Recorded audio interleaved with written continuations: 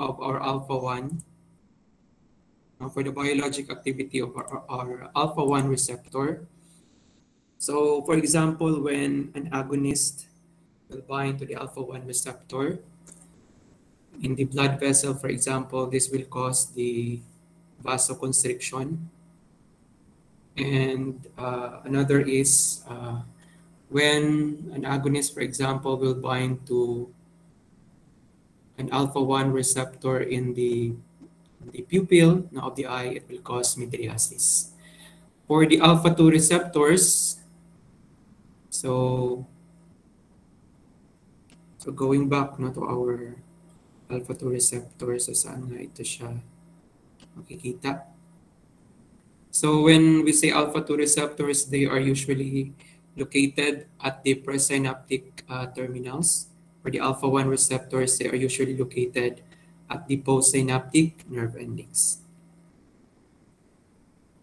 So for the effect of our alpha-2 receptors, they are mainly inhibitory, meaning that when an agonist will bind to the alpha-2 receptors in the presynaptic neuron or the presynaptic nerve terminal, its effect will be inhibitory. So it will inhibit the release of our neurotransmitters, particularly the norepinephrine, acetylcholine, as well as it will also inhibit the release of another type of hormone, which is the insulin. For the beta-1 receptor, so when our agonist will bind to the heart, to the beta-1 receptor that is located in the heart, it will increase the heart rate, the stroke volume, and the blood pressure, as well as the contractility of the heart. For the beta-2 receptors, so again, the beta-2 receptors are mainly located in the lungs, so that when the agonist will bind to the beta-2 receptors in the bronchi, so this will induce bronchodilation. So in the liver, when the agonist will bind to the beta-2 receptors in the liver, so this will induce the breakdown of glycogen, or also known as glycogenolysis. When the agonist will bind to the beta-2 receptors that is located in the pancreas, particularly the endocrine pancreas, so this will induce the release of glucagon. So we have here the different types of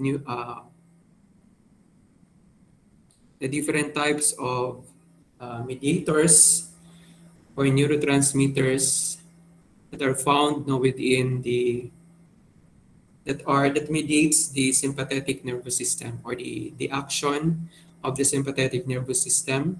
So we have the NE, norepinephrine, and epinephrine. So they are the two major types of hormone or neurotransmitters that are found in the sympathetic nervous system. So although in our lecture or in the video earlier, the epinephrine is considered to be a hormone and a neurotransmitter, while a norepinephrine, based on the video, is considered to be a neurotransmitter. So for the alpha-1 receptor, the norepinephrine is considered to be more potent than epinephrine in the alpha-1 receptor. So meaning that when norepinephrine will bind to the alpha-1 receptor, so it will, for example, induce more vasoconstriction as compared to epinephrine. So it is more potent. It is a more potent agonist of the alpha-1 receptor. For the alpha-2, receptor, epinephrine is considered to be more potent agonist to the alpha-2 receptor. So meaning that it will activate, it is more potent in the activation of the alpha-2 receptor. So therefore, when, for example, epinephrine will bind to the alpha-2 receptors that are located in the presynaptic terminal, it will induce a more profound inhibition of the release of the norepinephrine as well as acetylcholine. For the beta 1 receptor, when we are going to compare the two agonists, no, or the two ligands in the beta 1 receptor, epinephrine and norepinephrine are equal in terms of their potency. For the beta 2 receptors, so epinephrine is considered to be more potent agonist in the beta 2 receptor. So some references says that epinephrine, no, is 10 times more potent than norepinephrine in the beta 2 receptor. So for example, when epinephrine will bind to the beta 2 receptors that are located in the bronchi, epinephrine will induce a 10 times more bronchodilation as compared to when norepinephrine will bind to the beta 2 receptors. So aside from the affinity or the potency of these catecholamines to the different adrenergic receptors, so the other factor that will determine its effect, no, on the different tissues is of course the number of these receptors that are located in the different tissues. So for example, there are different tissues having more beta 1 receptor compared to the beta 2 receptor or alpha receptors. So this factor will also influence, no, the effect of these catecholamines in different tissues. Again, considering the alpha and the beta receptors, so we have here comparison of the potency of the different catecholamines, epinephrine and norepinephrine.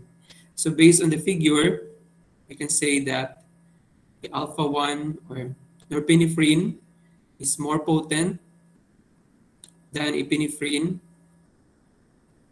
in the alpha receptor. While for the beta receptors, epinephrine, no, is considered to be more potent in the activation of the beta receptors as compared to norepinephrine. So for its action on the smooth muscle, so they have opposing actions or opposing effects. So for example, when epinephrine or norepinephrine will bind to the alpha receptors, particularly the alpha 1 receptor, so it will induce the contraction of the smooth muscle. For the beta receptors, so it is more on the opposite side.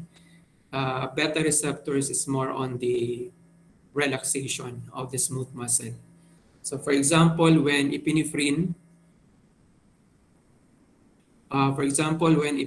will bind to the beta 2 receptors that is located in the lungs, so it will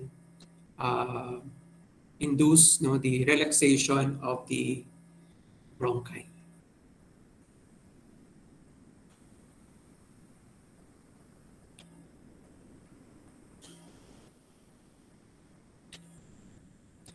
So we also have here, you know, another figure showing the effect of the catecholamines on vascular smooth muscle. So the two major catecholamines in the sympathetic nervous system is being compared. So we have here the epinephrine and the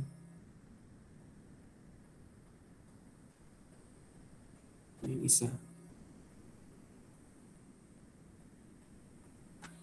Okay. So the affinity, no, rather of the epinephrine is being compared as to the presence of the different receptors or adrenergic receptors in the smooth muscle. So for example, in this figure, the blue one here, no, the blue one here represents the beta 2 receptor, and the pink one represents the alpha 1 receptors. So there are certain organs, no, such as, or certain tissues such as the smooth muscle, wherein both of these receptors are present in the tissue. So we have beta-2 receptors in the smooth muscle and alpha-1 receptor in the smooth muscle. But take note that these two receptors has opposing effects. So the beta-2 receptors will induce the smooth muscle relaxation, while the alpha-1 receptors will induce smooth muscle contraction.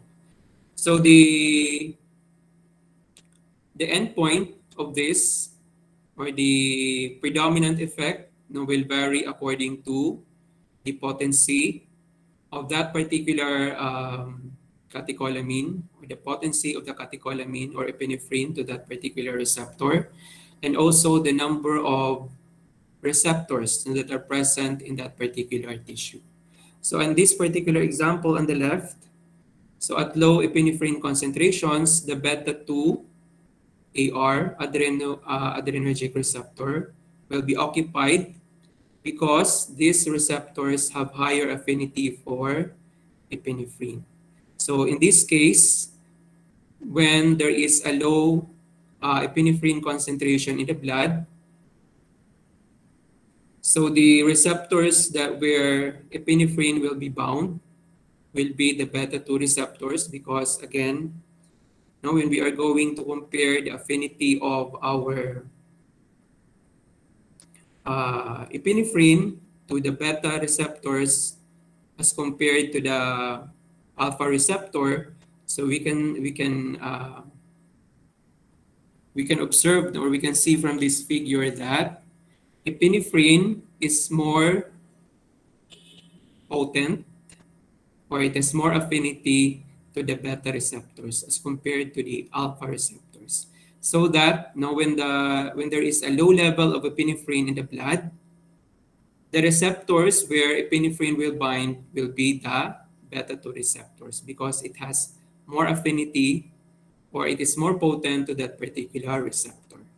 So in this case, there will be a relaxation of the smooth muscles, because again, the biologic activity of the beta-2 receptor will be the relaxation of the smooth muscles. So how about when there is a high level of epinephrine that is present in the plasma? So what will happen is the alpha-1 receptors will be occupied. This is because there are more alpha-1 receptors. There are more of these receptors. The predominant effect at high epinephrine concentration is vascular smooth muscle contraction. So basically, in the smooth muscles, when we are going to compare the number of alpha-1 receptors as compared to the beta-2 receptors, so the predominant receptors are the alpha-1 receptors. So in this case, there are more alpha-1 receptors. So merong 1, 2, 3, 4, 5, 6, 7, 8, 9, 10, 13. 13 receptors that are present in the smooth muscle, and 5 lang yung ating beta-2 receptors. So therefore, pag ma-occupy na yung lahat ng receptors, the effect would now depend on the number of receptors, or the percent occupancy of the receptors. So kung ano yung mas maraming receptors, so yun yung mag-predominate na effect. So since the biologic activity of the alpha-1 receptor is to induce smooth muscle contraction, so since more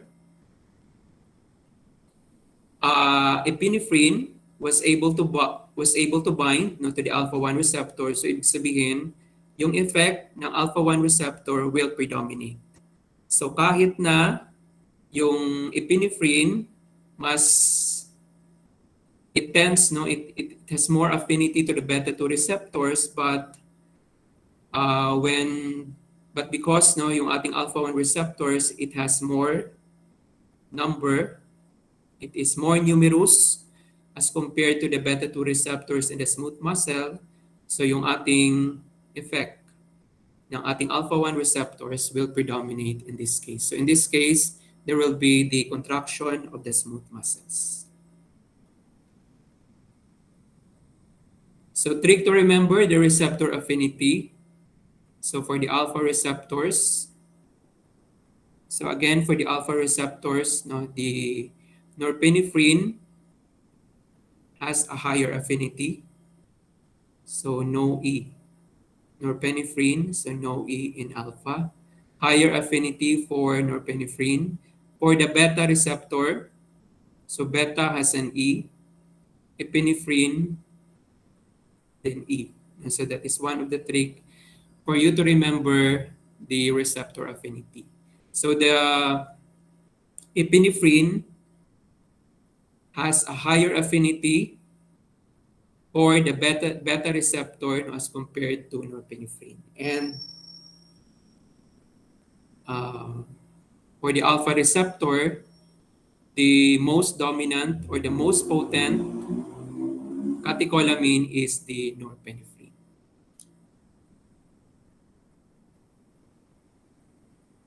So we have here the effects, no, of sympathetic innervation to the different tissues, no, such as this, the smooth muscle, the pyloric sphincter, the urinary sphincter, and the pupil. So when the agonist, or when the, for example, epinephrine will bind to the alpha-1 receptor, so it will induce the contraction of the smooth muscle, a contraction of the pyloric sphincter, the contraction of the urinary sphincter, and pupillary dilation. So itong pupillary dilation, this is also known as mydriasis. So contraction of the urinary sphincter will result to a decrease in the urination. Contraction in the pyloric sphincter will inhibit digestion and inhibit peristalsis. And the vasoconstriction will lead to increase, no, in the blood pressure. We also have here, no, the action of the alpha receptors in the, particularly, no, yung ating alpha-2 receptors. So again, the alpha-2 receptors is mainly inhibitory. It has inhibitory action, meaning that when our catecholamine will bind to our alpha-2 receptor, so it will decrease, or it will inhibit the release of our catecholamines from the presynaptic nerve ending. So norepinephrine, for example, in this case, we have norepinephrine. It will bind to the alpha-2 receptors. So the alpha-2 receptors in this case, no, are located in here. You know, we have the postganglionic sympathetic neuron, the alpha-2 receptor. So when this red one here, our norepinephrine, will be released, now some of this norepinephrine will bind to the alpha-2 receptor that is located at the postganglionic sympathetic neuron. And when this norepinephrine will bind to the adrenergic receptor, so it will inhibit the further release of this norepinephrine from the postganglionic neuron. So this type of example, the binding of the norepinephrine to our alpha-2 adrenergic receptor is a form of negative feedback because its binding will inhibit further, the release of the neurotransmitters from our postganglionic neuron. So simplifying the receptors, so alpha-1, it mediates the contraction of the smooth muscle. For alpha-2, it is inhibitory in nature, will inhibit the release of our catecholamines from the presynaptic nerve. For the beta-1 receptor, so it is mainly located in the heart and the kidney. So in the heart, it will increase the heart rate, and in the kidney, it will increase the release of renin. So from our previous discussion, renin is important in the RAS system, in the renin angiotensin aldosterone system, in order to regulate or in order to maintain the blood pressure into normal. or in order to increase the blood pressure. For the beta 2 receptors, again, they are mainly located in the bronchi, so it will induce relaxation. In the liver, it will stimulate the release of glucose from glycogen. The same is true for the eyes. No, it will induce the mydriasis. For the beta 3 receptors, these are mainly found on the adipose tissue. So again, no, this is the action of the effect of our beta receptors, of binding of our epinephrine or norepinephrine to the beta 2 receptors, or beta 1 receptors rather. So the beta 1 receptors are predominantly found in the heart. So basically, no, yung ating epinephrine or norepinephrine will bind to the beta 1 receptors that are located on the surface of the cell, and it will, after binding, it will increase, no, yung ating stroke volume. It will increase the heart rate, and ultimately it will increase the cardiac output. So when the cardiac output will be increased, there are more blood that is being pumped by the heart. So this will increase also the BP or the blood pressure. In the kidney, the binding of the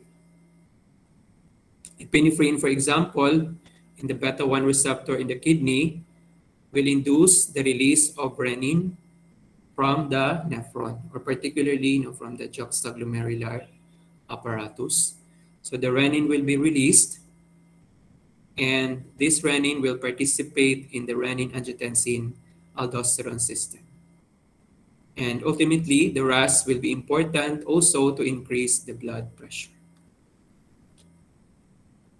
So for the beta 2 receptors, so they are again mainly found on the bronchi, so they will induce bronchodilation. In the gut, it will decrease peristalsis. Of course, during fight or flight, peristalsis will be inhibited. In the liver, no, it will induce the gluconeogenesis and glycogenolysis to promote the release of glucose. So when we say gluconeogenesis, that is the formation of glucose from non-carbohydrate sources such as lactate, no, and pyruvate. For the smooth muscle, no, it will induce a vasodilation or relaxation that is opposite of that of the alpha 1 receptor. For the bladder, so when the agonist will bind to this one, no, to the pyloric sphincter of the bladder, so it will induce the relaxation, so urination naman. We also have the beta receptors that are found on the adipose tissue. So the responses of target tissues to catecholamines, so for the liver, so the predominant receptors or adrenoreceptors that are found in the liver is the beta 2. So when the catecholamines will bind to beta 2 receptors, so it will induce glycogenolysis, lipolysis, and the gluconeogenesis. For the adipose tissue, the same, and the same for the skeletal muscle. So in the pancreas, we also have the presence of the alpha 2 and the beta 2 receptors. So as we all know, the alpha 2 receptor is inhibitory type of receptor, so that when the catecholamine will bind to the alpha 2 receptor, it will decrease the secretion of insulin. When the catecholamine will bind to the beta 2 receptor, it will increase. So the opposite will be the opposite, which is increase in insulin secretion. But for the parasympathetic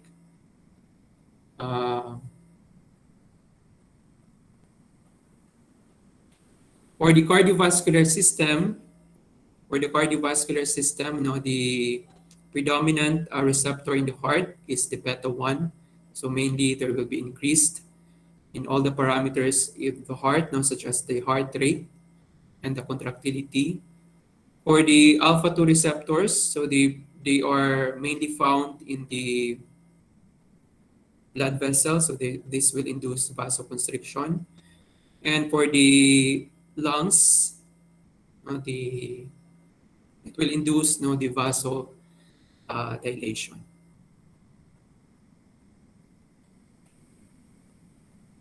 So lungs, bronchial muscle, it will induce relaxation. GIT, it will decrease the contractility of the GIT. And for the urinary bladder, alpha 2, when, for example, catecholamine will bind to the alpha 2, the sphincter will be contracted, so urination will be inhibited. So, of course, in the sympathetic response, or the fight or flight response, the predominant response will be that of the alpha 2, because during a fight or flight response, no urination is inhibited. The same is true for the GIT, during the fight or flight response, so there will be decrease in the digestion or peristalsis. So these are the factors that stimulate the secretion of catecholamines from the adrenal medulla. So the main physiological factor that will influence the catecholamine secretion from the medulla is the adrenal medulla is hypoglycemia, or the low blood sugar level. So in this situation, epinephrine secretion is stimulated by decreases in the blood glucose concentration that are within normal physiological limits. So another stimuli for the release of epinephrine from the adrenal medulla is the decrease in the blood pressure. So catecholamines are important for the maintenance of blood pressure in conjunction with severe blood loss. So aside from hypovolemia, the other major stimuli or factor that will induce the secretion of epinephrine from the adrenal medulla is the decrease in the blood pressure. Another is decrease in temperature. This is another factor that will increase epinephrine secretion. Catecholamines are important for the adaptation to cold exposure in terms of heat, increased heat production. So one of the abnormalities or the diseases that are found in the adrenal medulla is the Pheochromocytoma. So this was presented by Wendy Blount in one of the this was adapted from Wendy Blount. So Pheochromocytoma is an uncommon tumor of the chromaffin cells in the adrenal medulla. So again, the chromaffin cells are the one responsible for the storage of our catecholamines in the adrenal medulla. So they are the source of the catecholamines from the adrenal medulla. So occasionally, it can arise from the chromaffin cells outside the adrenal gland. So the right adrenal gland is considered to be more commonly affected than the left. And most of the cases of pheochromocytoma are malignant in nature and functional.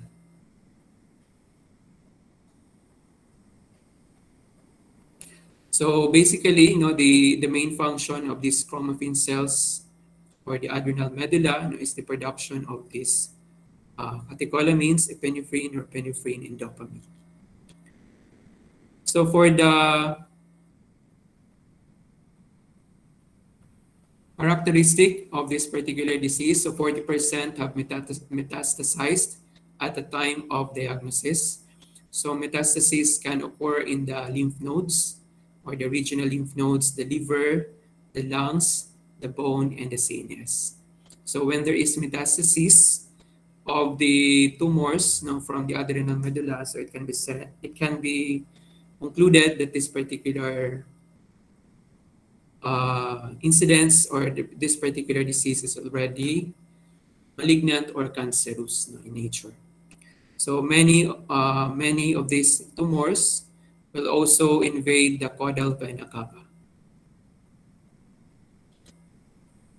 So for the clinical signs, 60% is diagnosed on necropsy, and the symptoms can be nonspecific and episodic. So malignant hypertension is considered to be the hallmark clinical manifestation in 95% of the cases. So when we say malignant hypertension, so that is a condition that is produced by the Pheochromocytoma, wherein there is a very high blood pressure, that comes on suddenly and quickly. There are different types of hypertension, and one of that is malignant hypertension. So there is also sustained hypertension with severe episodes, 50% of the cases. There is also a normotensive episode. So when we say normotensive episode, that is a condition wherein the blood pressure is within the normal limit. There is also a stable hypertension in 25% of the cases. And normotension does not rule out that there is no pheochromocytoma. For the systolic blood pressure, it can reach as high as more than 300 millimeters of mercury or mmHg. The normal blood pressure in dogs is in the range of 110/60 to 160/90. So the one at the upper part, no, for example, 110/60, yung sa taas is the systolic, yung sa baba naman ay diastolic. So when there is a systolic blood pressure that is more than 300, so it can indicate hypertension in dogs. There is also tachyarrhythmia, panting, nervousness, exercise intolerance, weakness, and collapse. So there is hypertension basically because epinephrine and norepinephrine, which are produced by the adrenal medulla, particularly the chromaffin cells, are important in order to increase the blood pressure. So for example, when epinephrine will bind to the beta-1 receptor in the heart, it will induce the increase in the heart rate, increase in the cardiac output, and increase in the blood pressure. So there is also a bleeding diathesis. So when we say bleeding diathesis, that is the tendency to bleed or bruise easily. There is also hyphema. Hyphema is the presence of blood within the anterior chamber of the eye. And there is also bleeding from the gums and CNS bleeding. So the bleeding may be due to the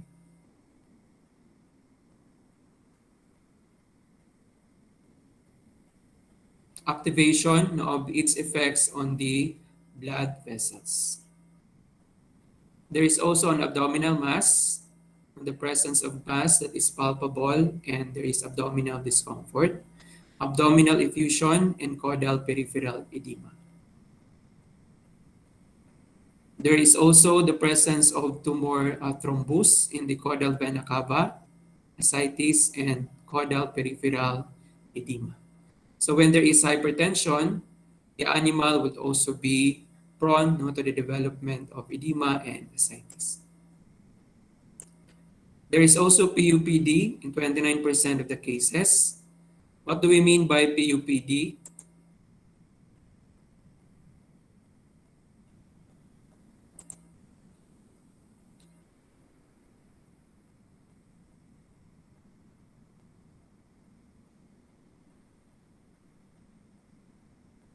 Ano ganun yung ibig sabihin ng ating PUPD? Polyuria and polydipsia, Doc. Okay. So there is increased urination and increase in the thirst. Fever, anorexia, and vomiting, diarrhea, and constipation. So these are the lab works. CBC is non-specific. when conducting serology, it is also non-specific. There is an increase in the liver enzymes, which can mimic hyperadrenocorticism. In the urinalysis, there is unspecific clinical signs such as proteinuria and poorly concentrated urine. So these are the cytologic findings for Pheochromocytoma. So FNA refers to fine needle aspiration. So this is done in order to identify the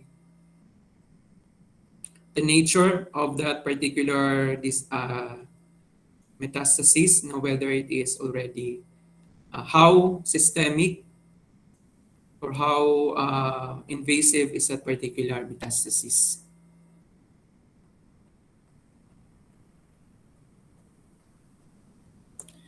FNA or fine needle aspiration. So any adrenal tumor has the propensity to bleed. That is why one of the clinical findings of pheochromocytoma is the increase in bleeding or diathesis. Catecholamine storm is possible with pheochromocytoma. So when we say catecholamine storm, that is a condition wherein there is an excessive release of catecholamines from the tumor or the pheochromocytoma tumor. Catecholamine storm. So these are the histologic findings of the adrenal medulla with pheochromocytoma. Now, fine chromatin with inconsistent nucleoli present. We also have the plasma-free metanephrine. So can measure plasma-free metanephrine or fractionated urine metanephrine. So when we say metanephrine, that is the breakdown, the product of the breakdown of the catecholamines. So when there is an increase in the level of the free metanephrine, it can indicate that there is increase also in the production of catecholamines from the pheochromocytoma tumor.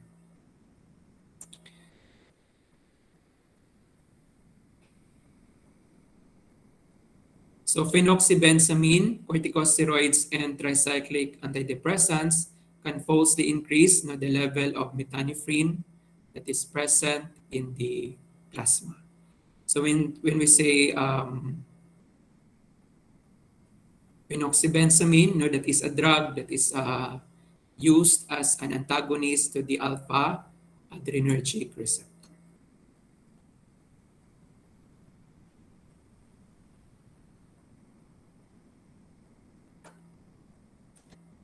For the treatment, adrenalectomy is considered to be the treatment of choice, and perioperative mortality is between 50%. Retreatment with phenoxybenzamine for 20 days reduces the mortality. So it's also important not to treat the hypertension. And if they survive, surgery means survival for 1 year. That is the pheochromocytoma, the one of the most important abnormality or malignant abnormality that is present in the adrenal medulla. So any questions for our adrenal medulla? None so far po, Doc.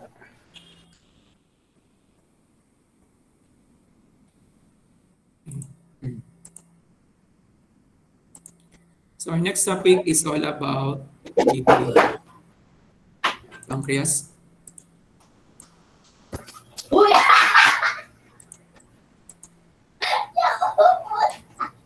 So ano lang, mute. So our next topic now is about the pancreas. So we'll just have to have an introductory sa pancreas.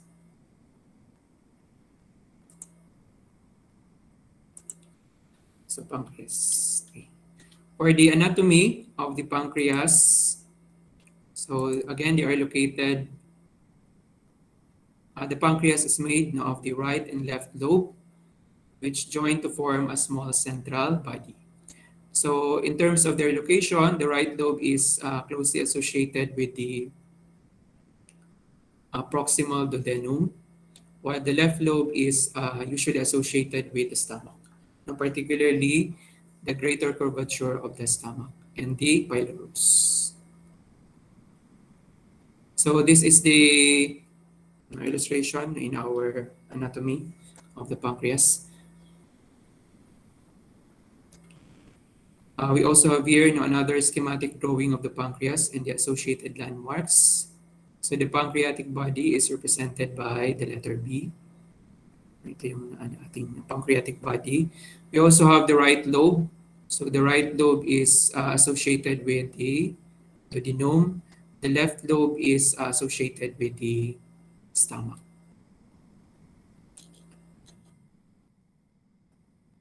So the pancreas consists of lobules of glandular tissue surrounded by fine connective tissue. So the basic unit of the pancreas is the lobules. It has exocrine and endocrine components. So the pancreas is one of the endocrine glands, or one of the glands in the body, or one of the organs in the body that has both an exocrine and an endocrine function. 98% of the total mass of the pancreas is the exocrine portion. So the lobules are composed of acinar cells, which are responsible for synthesizing the digestive enzymes. So this is the exocrine function of our pancreas. Now that is the production of digestive enzymes that are released through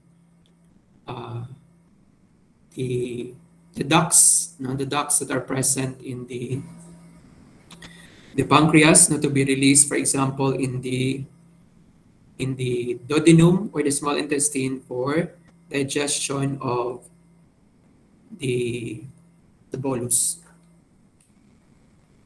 So let's now focus on the endocrine pancreas. So this is composed of the islands of polygonal cells, which are known as the islets of Langerhans.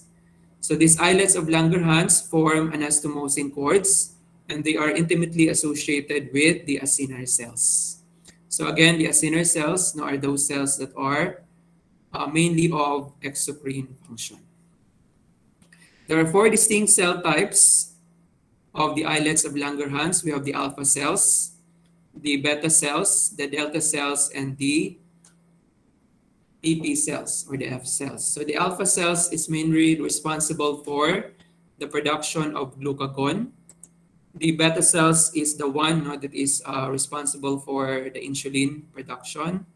The delta cells will produce somatostatin. And the F cells will produce the pancreatic polypeptide.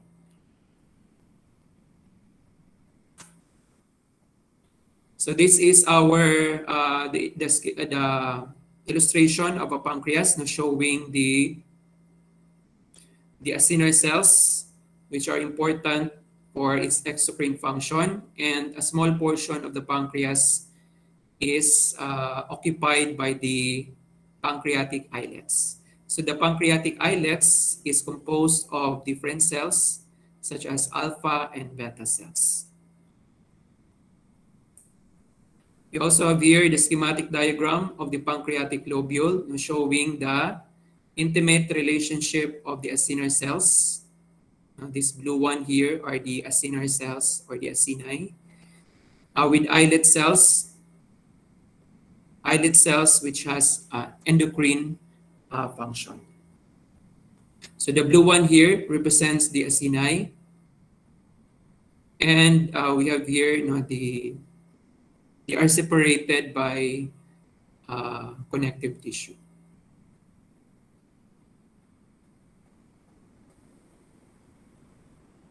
And they form into lobules. We also have here the histologic section in HE stain of the acini of the exocrine pancreas stain, exocrine pancreas, and the endocrine pancreas.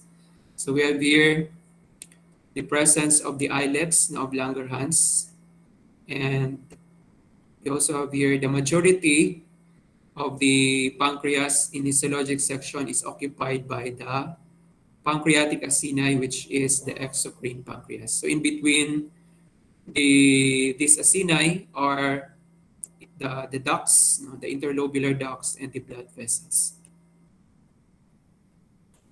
We also have here another section of the pancreas, the histologic section of the pancreas, showing the islets of Langerhans,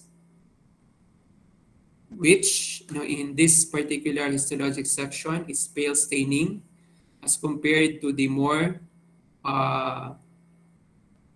darker staining exocrine tissue or the acinar cells. We also have here another depiction of the islets of Langerhans in the pancreas of the rats. So this is the depiction of the pancreatic islet showing the different cells of the pancreatic islets of Langerhans. So we have the alpha cells. This bluish one here are the alpha cells. The beta cells, the delta cells, and the polypeptide PP cells or the F cells. So the main portion of the pancreas or the endocrine pancreas that is mainly responsible for the production of pancreatic hormones is the islet of Langerhans. The islet of Langerhans was derived from the name of a medical student known as Paul Langerhans, and he was studying the structure of the pancreas under the microscope when he noticed tissue clumps scattered throughout the pancreas. He named them as the islets of Langerhans. So then the name islets of Langerhans was derived from this student or this person.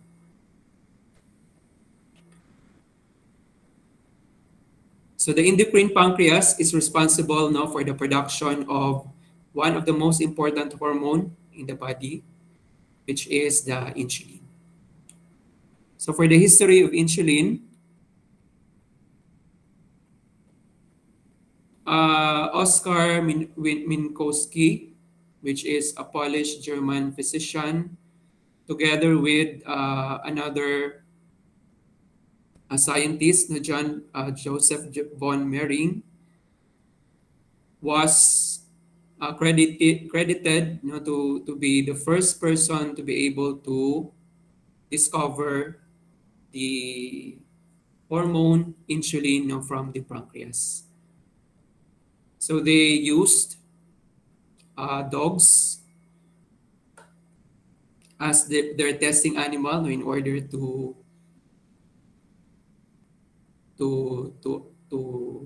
ascertain the presence of this particular hormone. So they removed the pancreas of the dog, of the healthy dog, to test its assumed role in the digestion. So on testing the urine, they found sugar in the dog's urine, establishing the first time a relationship between the pancreas and diabetes. So they are the first persons or scientists that is credited in the discovery of the link between the pancreas and the presence of the hormone insulin. We also have here the other persons or the other scientists that are important in the discovery of the insulin, as well as in the treatment of the condition, the diabetes mellitus.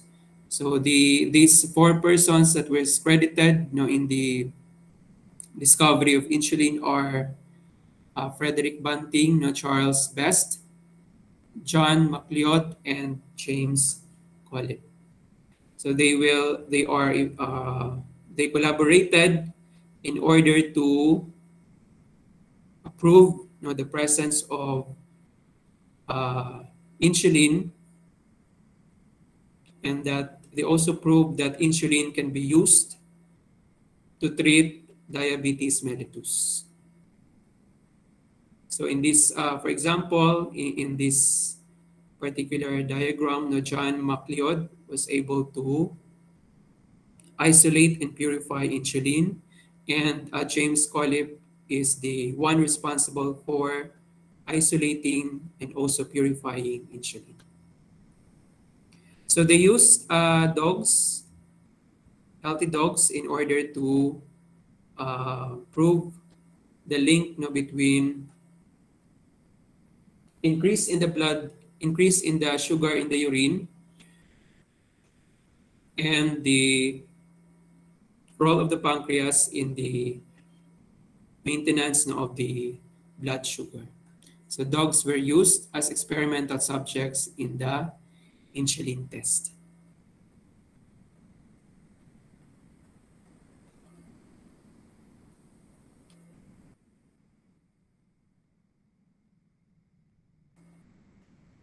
So we'll continue this, next meeting.